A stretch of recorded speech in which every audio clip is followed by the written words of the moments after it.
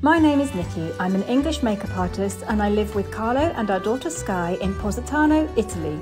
Our house is far from the road but surrounded by fruit trees and olive groves, and we grow our own food. We'll show you what it's really like to live on the Amalfi coast. Subscribe and welcome to the Positano Diaries.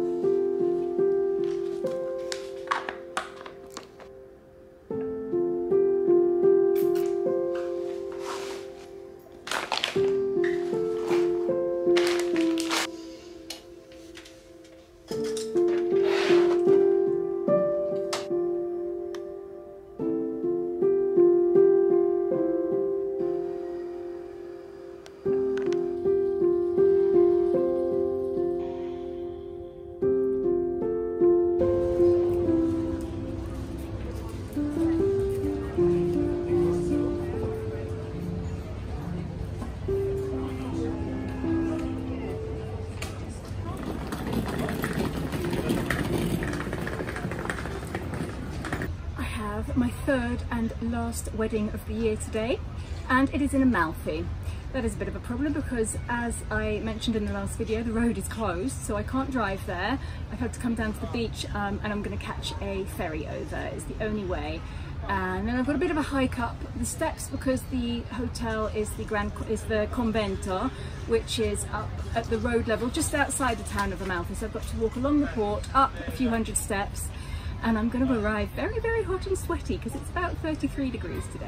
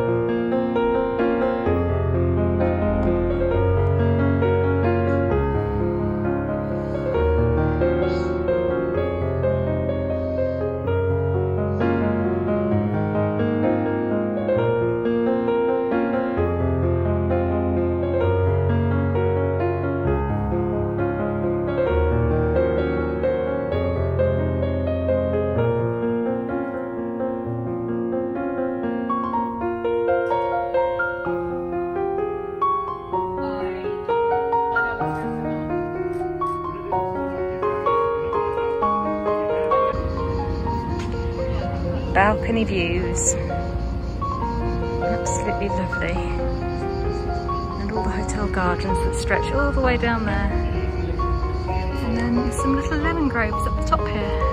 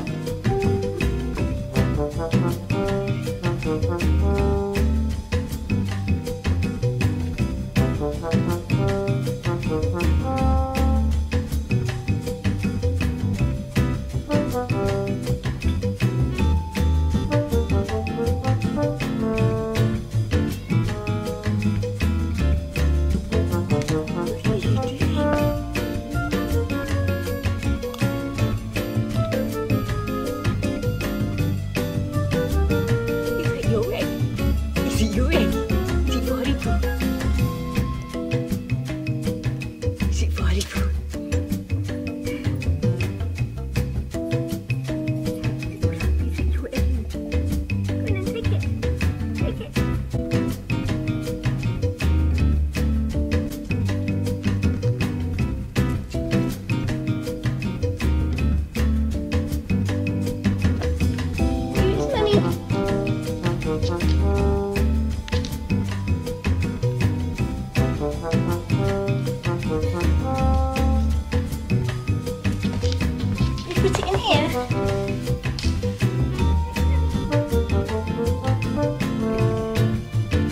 You didn't break it.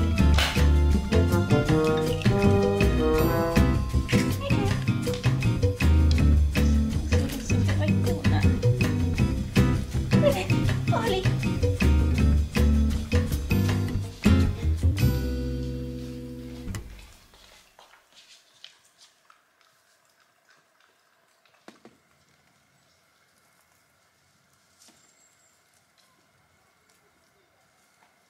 Neanche, bravo. Oppure tu sai che cose su... E tieni presente che ci dentro sta qua vicino, Sì. Questo, Sì, lo so, io... Vabbè, diciamo è un argomento, potresti fare una vacanza di 2 giorni accidenti, tu e Carlo, andare in uno che fa queste cose qua e ti fa vedere pure i mediterranei. Poi dire presente le persone stanno sempre a dietro. And under here we have some, just some, of the canned tomatoes that we've made so far. Luca has already taken quite a lot up to his house, and a lot of them has been made down at Carlo and Luca's parents' house, but we have quite enough to keep us going through the winter at least, and more to do.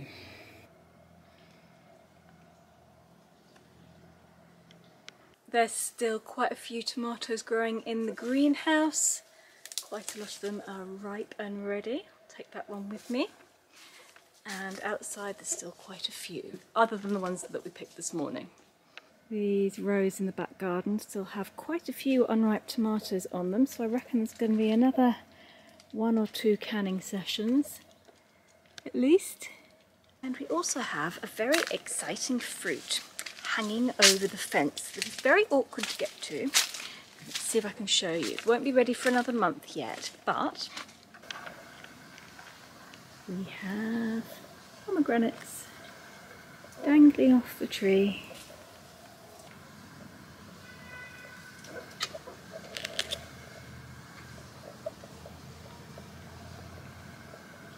And lots of baby lemons that are coming along nicely.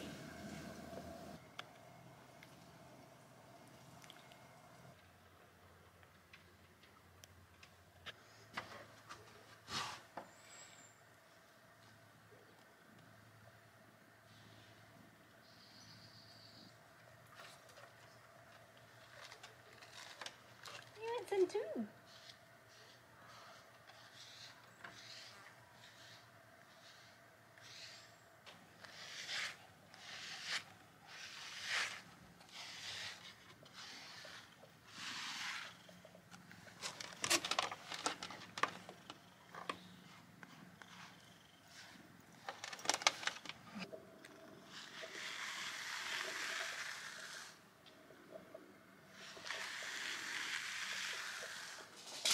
Sì, usciamo. It is 6:45. We need to eat something tonight. There's something going on outside. There might be a fire, we can smell smoke, but we're going to go out and take some nighttime photos and have a wander around Positano in the dark. Andiamo? Let's go. Go to Daddy. Ok, adesso fermati, fermati. Dio mio, sei troppo ansiosa di uscire. Ecco qua, ecco qua.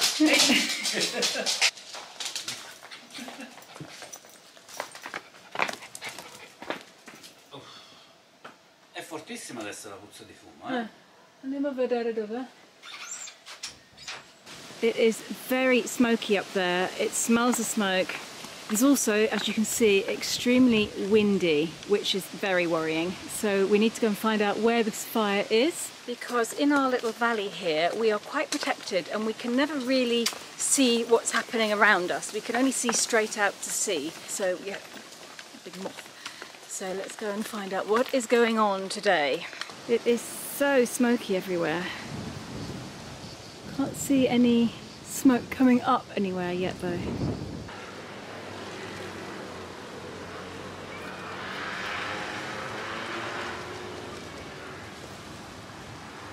I've spoken to a couple of people and the fire is over Collie, over that way somewhere. I'm not exactly sure where, but it's way over the other side of the mountain over there. So it must be quite big for the smoke to arrive here. Andiamo al bar. Bye.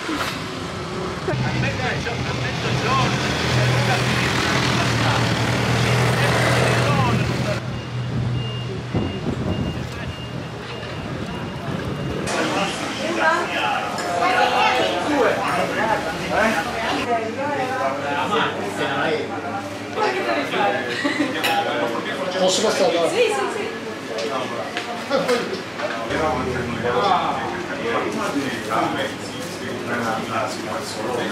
La prossima volta che devo vedere è Enrico che va passato.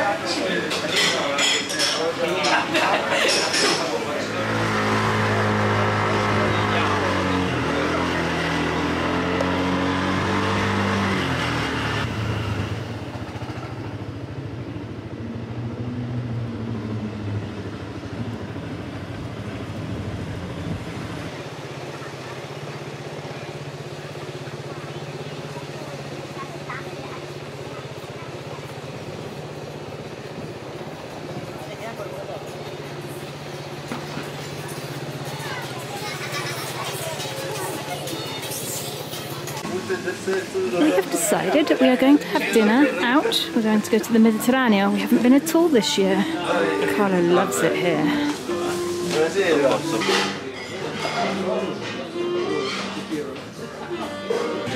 is one of the restaurants in Positano. It is brilliant seafood and they do the best stuffed zucchini flowers in town.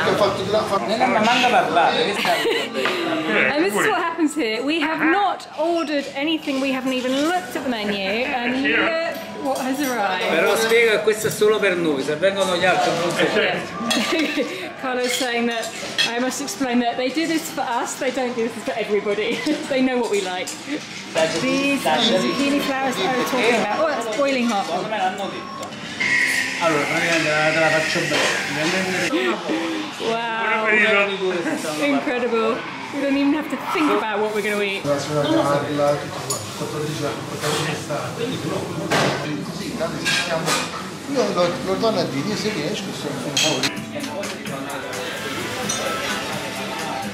No?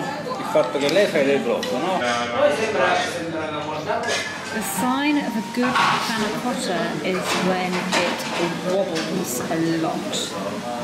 This is by far the best panna cotta I have ever had, and I've had a lot over the years. This is absolutely amazing. It's so delicate, it pretty much just melts into the spoon. It's really good.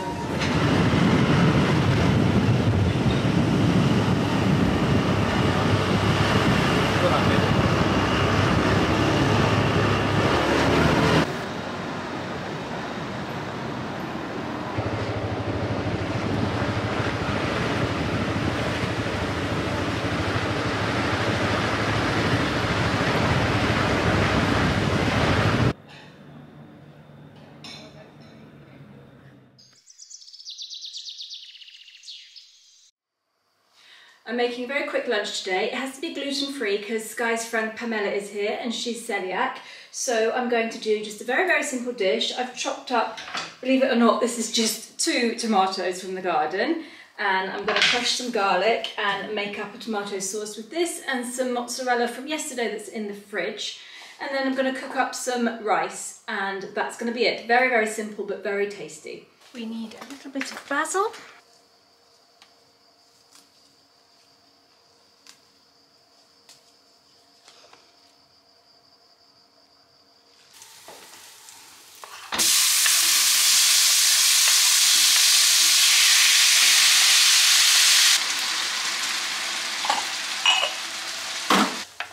have much mozzarella at all, but it'll just give it a little bit of flavour, and we'll put some Parmesan cheese on top. It only really needs about 5 or 6 minutes and it's ready. It actually takes longer to cook the rice. How long does it take to cook the rice? This rice, yeah, 15 to 18 minutes for the rice, so the sauce is quicker. I've just grated a big handful of Parmesan cheese into this and forgot to show you, so I'm just adding a little bit more. Just give it extra flavour. Carla came home and I completely forgot that I was supposed to be filming this, so basically the sauce was ready, the rice cooked, and I mixed it all together and added the mozzarella, and I'm now going to add a few fresh basil leaves. Hi everyone, this is Sky here, and I'm in England at my granddad's house for the weekend because tomorrow is a big day. Tomorrow I'm going to cut my hair. I've wanted to do it for about 3 years and I finally got the courage to do so. Also, since I'm going to be chopping off a lot, I've decided I want to donate my hair to the Little Princess Trust, which, if you don't know, it is a charity that makes wigs for little girls who've had cancer treatment and have lost all their hair. Hopefully my hair is in good enough condition because I have quite a few split ends. I'll show you what it looks like from the back. Yeah, very long. And this is what it looks like from the front. I have lots and lots of it, so I don't really need it.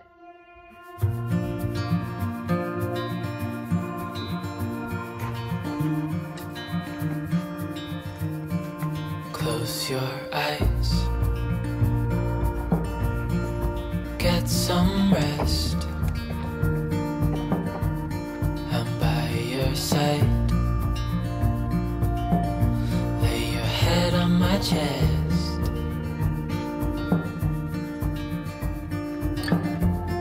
I know you've had a really bad day,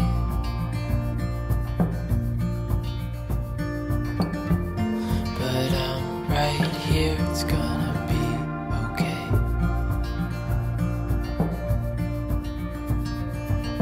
The world could fall down, it's gonna be okay. The sun could go out, we're gonna be okay.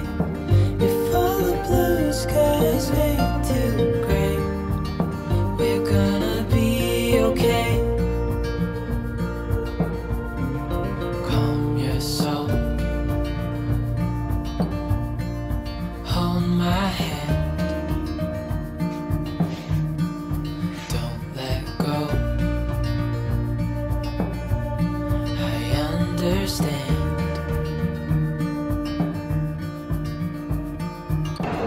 Hope you guys enjoyed my journey on cutting my hair. I'm so happy. I've literally wanted to get rid of it for 3 years. So I hope you guys like me like this as well now, and I hope someone will really enjoy my hair as a wig.